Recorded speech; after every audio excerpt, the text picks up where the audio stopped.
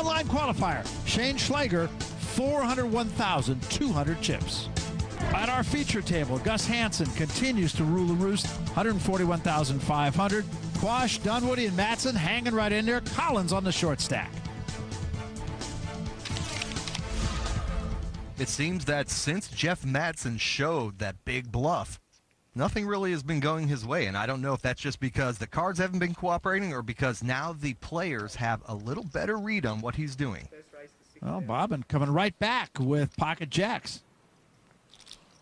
6,000 the bet. And now Matson with an ace-king suited. He is definitely going to play here. The question is, does he want to just call or re-raise? Taking a lot of chips. He is going to re-raise to 21,000. Couple of folds, 3 folds. Gus Hansen folds, 2 players. All in. And Bobbin going to go all in again with that pair of jacks. 4,600 more, automatic call for Matson. And Barry, we call this a coin flip, but you see Bobbin is actually a very clear favorite going into the flop. Oh, and a set of jacks for Bobbin. Now I would call him a prohibitive favorite. Yes, I would say.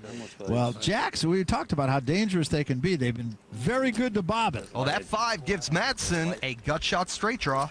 Got to have a deuce. Does not get it. And Bobbin, once again, will double up. Now I've got more than 4. I've created a monster. Now it's monster. Gus Hansen saying, I've created a monster. Well, jacks have been very good to this economist from Australia. He's up to 55,200 chips. We're coming back to the Aussie Millions. To day 2 of the 2007 Aussie Millions, presented by FullTiltPoker.net.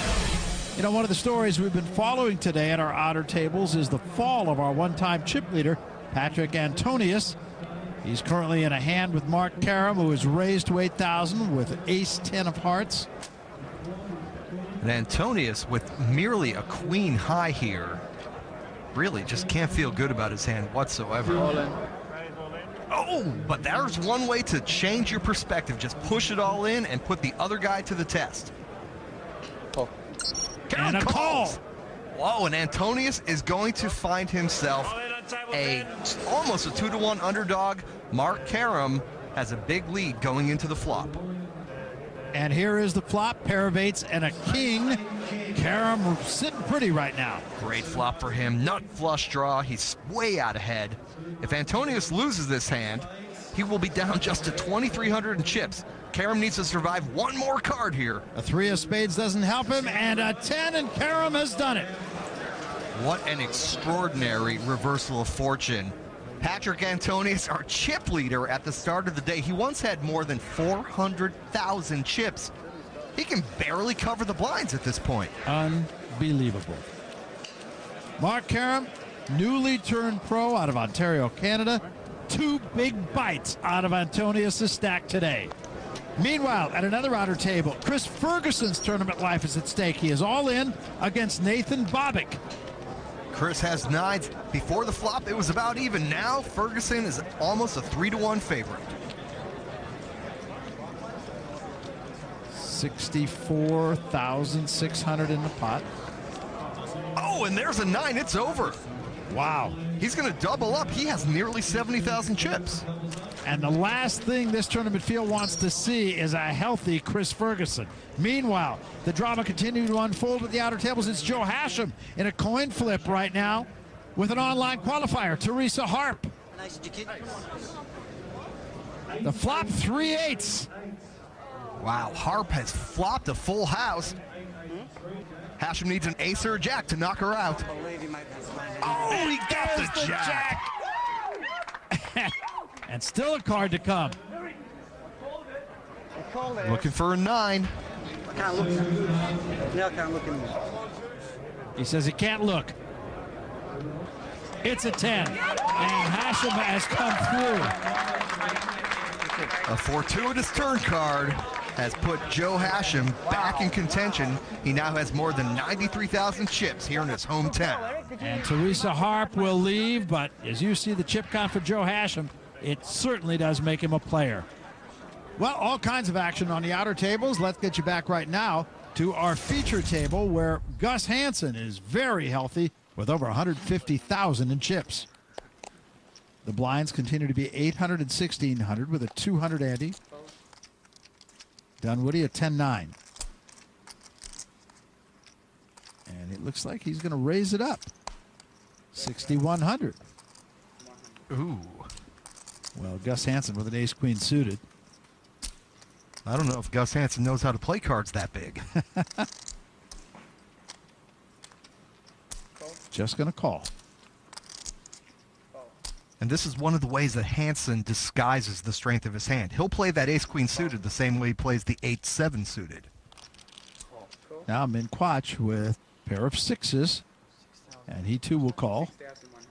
And an ace-jack for Jeff Matson. So he's Matson's moving. going to push.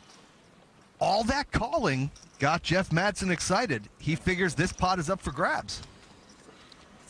37,600 is the total. And now Dunwoody with a 10-9. Going to forget about it here. This is by no means a clear-cut decision for Gus Hansen. Ace-queen in this spot. He makes the call. No. Why'd you call? I don't know. Barry Jeff Madsen thought all the calling in front of him was a sign of weakness. Gus Hansen was laying there in the weeds, and now he has Madsen dominated, almost a 3-1 favorite. Madsen will need a lot of help on the flop. Hansen and Madsen are two best-known players at this table, but Jeff Madsen is looking at elimination if he doesn't win this hand. Deuce 8-5 on the flop. No help from Madsen. He'll still have to have a jack if he wants to win. Hansen has analyzed this flop and decided, well, there's no backdoor flush draw. I'm in pretty good shape. To the turn. There's the jack. Oh, man. Makes Madsen a prohibitive favorite. Wow, and when you see turn cards like that, it'll start making you talk to yourself in Danish. One card left for Hansen. It's a queen. That's sick. That's sick. That's sick. What That's sick. a card. I smelled that. It's Gus. That is sick. Madsen says, I smelled That is it. sick. It was Gus. Wow. A plot twist worthy of Hamlet. That's sick. And it just seems to be a typical plot twist worthy of Gus Hansen. I'll have to take He just seems to do it time and time again, and he puts another player out with it this time. It would not have been fun if the queen came first. Madsen's gone and Hansen's sitting pretty. I will admit I was going to talk into my microphone. The action at the 2007 Aussie Millions is just getting started. Once again, I'm the tightest player at the table.